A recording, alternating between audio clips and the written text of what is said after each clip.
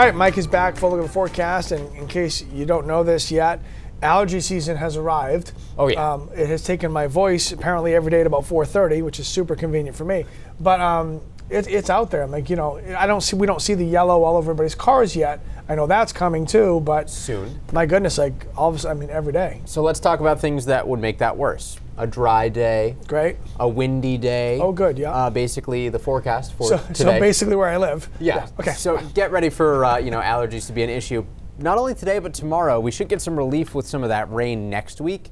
But, it's kind of a delicate balance because more rain just means that all of these plants are going to grow more quickly and just release more pollen into the air. It's allergy season. We've arrived.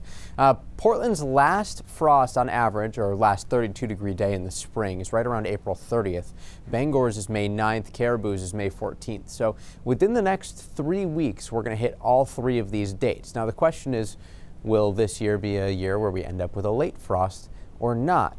Generally speaking, time is in our favor. Once we get past April 20th, we end up on the warm part of our temperature curve for the year, and we stay there until October 26th. For example, today's normal high temperature would be 57 degrees, and by the time we reach May 1st in Portland, 60 degrees. In Bangor, it's 61 degrees. And today we will be running right around normal, expecting high temperatures for most today in the upper 50s, maybe some low 60s, especially across southwestern Maine.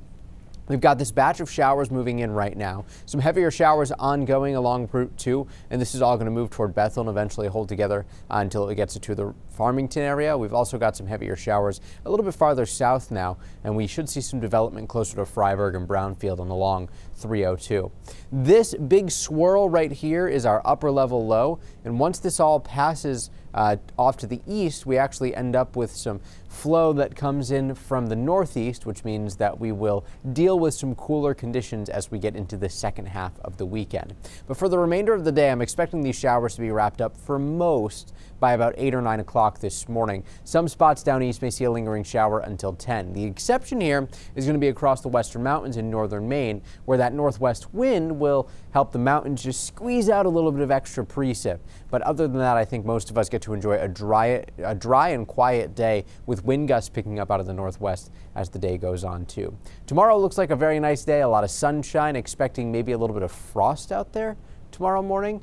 So don't be surprised if you wake up and it's just a little bit frosty to kick off your Saturday. Future wind gusts, talking about gusts between about 25 and 35 miles an hour today coming out of the northwest. Again, not enough for damage or anything like that, but certainly enough to feel it. Yesterday was kind of similar, where it got a little gustier as we got through the morning, but we calmed down pretty nicely in the evening and overnight last night too. Now, the big story heading into the weekend, though, again, is going to be what happens with these two systems. We've got a warm front that approaches on Sunday but doesn't quite make it here. Low pressure to our east that reinforces wind out of the northeast. That keeps cooler air locked in place on Sunday. Monday, that warm front tries to move through, but it's battling these northeast winds and does not win. Tuesday, we finally push it through, but it immediately gets followed up by this cold front, and we bring some showers through, and that's going to keep things a bit unsettled and cooler heading into the middle of the week.